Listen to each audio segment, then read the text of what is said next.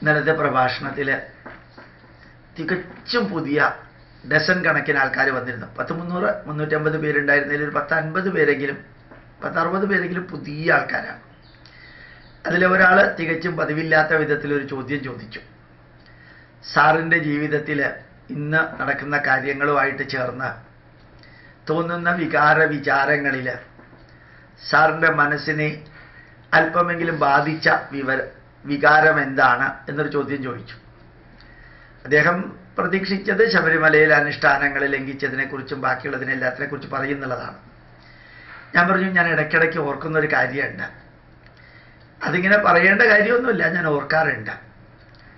ഈ കഴിഞ്ഞ ജനുവരിയിൽ എനിക്ക് ഗ്ലോബൽ നാരായണ മിഷൻ ശ്രീനാരായണ ഗുരുദേവൻ്റെ കർമ്മമണ്ഡലത്തിൽ സന്ദേശങ്ങൾ പ്രചരിപ്പിക്കാൻ ഞാൻ ചെയ്ത പ്രവൃത്തി, അല്ലെങ്കിൽ Indian institute of scientific heritage ചെയ്ത പ്രവൃത്തിയുടെ അടിസ്ഥാനത്തിൽ ശ്രീനാരായണ ഗ്ലോബൽ മിഷൻ ഒരു വലിയ അവാർഡ് എനിക്ക് തന്നിരുന്നു. വലിയ അവാർഡ് തന്നിരുന്നു. ആ അവാർഡ് തരുമ്പോൾ അത് തൃശ്ശൂർ ജില്ലയിലുള്ള 2 മന്ത്രിമാരാണ്. അതിലെ ഒരാളാണ് കീനോട്ട് അഡ്രസ്സ് എനിക്ക് അവാർഡ് തരുന്നതിൽ കൊടുക്കാൻ ഒരു മന്ത്രിയാണ്. മറ്റേ മന്ത്രിയാണ് എനിക്ക് അവാർഡ് തരേണ്ടത്. ഞാനിങ്ങനെ മനസ്സിൽ വിചാരിച്ചു, ഈശ്വര, ഇവരുടെ കൈകൊണ്ട് ഇത് വാങ്ങിക്കേണ്ട ദൗർഭാഗ്യം എനിക്ക് ഉണ്ടാവരുതേ. ഈ രാഷ്ട്രത്തിനും ഈ സംസ്കാരത്തിനും നമ്മുടെ പൈതൃകത്തിനും എതിരെ പ്രവർത്തിക്കുന്ന, പ്രസംഗിക്കുന്ന, എതിരെ പ്രവർത്തിക്കുന്നവരെ സപ്പോർട്ട് ചെയ്യുന്ന അങ്ങനെയുള്ള സംഘടനയിൽ നിലനിൽക്കുന്ന ഈ വ്യക്തികളുടെ അടുത്ത് നിന്ന്, കയ്യിൽ നിന്ന് എൻ്റെ പൈതൃക പ്രചരണത്തിന്, നാരായണ ഗുരുദേവന്റെ സന്ദേശ പ്രചരണത്തിന് എനിക്ക് ലഭിക്കുന്ന അവാർഡ് വാങ്ങിക്കേണ്ടി വരുന്നത് എന്തൊരു ഗതികേടാണ് എന്ന് ഞാനിങ്ങനെ ആലോചിച്ചുകൊണ്ടിരുന്നു.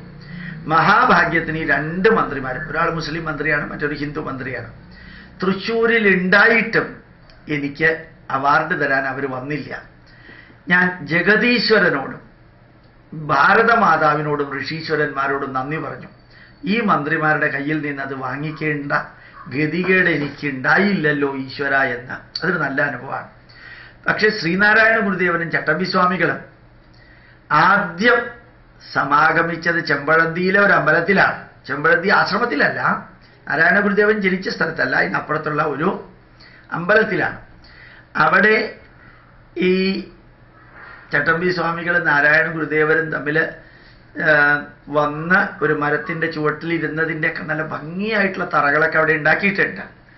അതിൻ്റെ 1ാമത്തെ അവാർഡാണെന്ന് തോന്നുന്നു. അവരുടെ സമാഗമത്തിൻ്റെ സ്മരണയുടെ 1ാമത്തെ അവാർഡ് എനിക്കാണ് കിട്ടിയത്.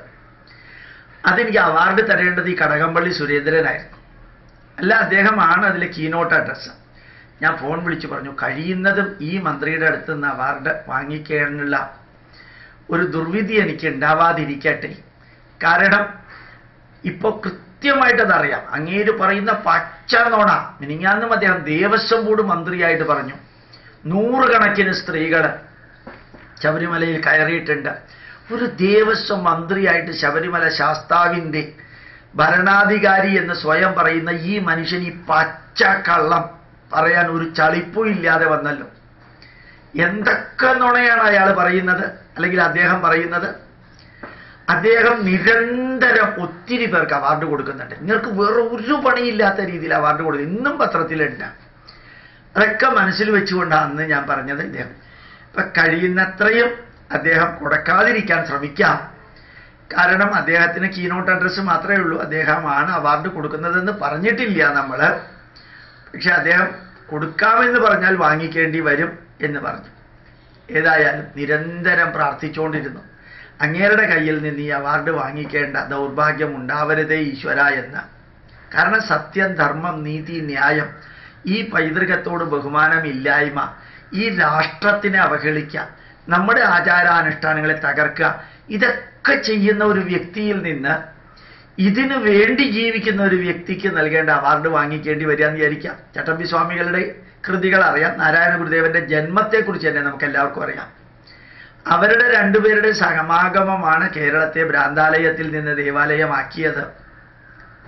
അങ്ങനെ ഉള്ള അവരുടെ സമാഗമത്തിൽ അതിനുവേണ്ടി പ്രവർത്തിക്കുന്ന ഗോപാലകൃഷ്ണന് ഒരു അവാർഡ് തരുമ്പോൾ അത് ഇങ്ങനെയുള്ളൊരു വ്യക്തി തന്നു എന്ന് വിചാരിക്കുക, എന്തായിരിക്കും? പക്ഷേ നിർഭാഗ്യവശാൽ അവിടെ ഇദ്ദേഹം പ്രഭാഷണം കഴിഞ്ഞ് ഇറങ്ങാൻ പോകുന്ന സമയത്ത് അദ്ദേഹം തന്നെ പറഞ്ഞു, എന്നാൽ ഞാൻ അവാർഡും കൂടി ഡോക്ടർ ഗോപാലകൃഷ്ണന് കൊടുത്തിട്ട് പോകാമെന്ന്. മന്ത്രിയല്ലേ, വേണ്ടെന്ന് അവർക്കും പറയാൻ പറ്റിയില്ല. അങ്ങനെ അങ്ങേരുടെ കയ്യിൽ നിന്ന് ഒരു അവാർഡ് ഈ ക്ഷേത്രത്തിൻ്റെ ഭാഗമായിട്ട് നാരായണ ഗുരുദേവൻ്റെയും ചട്ടമ്പി സ്വാമികളുടെയും സംഗമത്തിൻ്റെ സമാഗമത്തിൻ്റെ ആ അവാർഡ് വാങ്ങിക്കേണ്ടി വരുന്ന ഒരു വേദനാജനകമായിട്ടുള്ള ഒരു ഓർമ്മ എൻ്റെ മനസ്സിലുണ്ട് എന്ന് ആ തീർത്ഥവാദ മണ്ഡപത്തിൽ പുതിയതായിട്ട് വന്ന 19 പേരിൽ ഒരാൾ എന്നോട് ചോദിച്ച ചോദ്യത്തിന് ഉത്തരം ഞാൻ ഇന്നലെ അദ്ദേഹത്തിന് കൊടുത്തു. അത് കൊടുത്തു കഴിഞ്ഞപ്പോൾ മനസ്സിൽ കുറേ ആശ്വാസം തോന്നി. അത് നിങ്ങളോട് പറയുകയും കൂടി ചെയ്തു കഴിഞ്ഞപ്പോൾ അതിനേക്കാൾ വലിയ ആശ്വാസം തോന്നി. പ്രണാമം.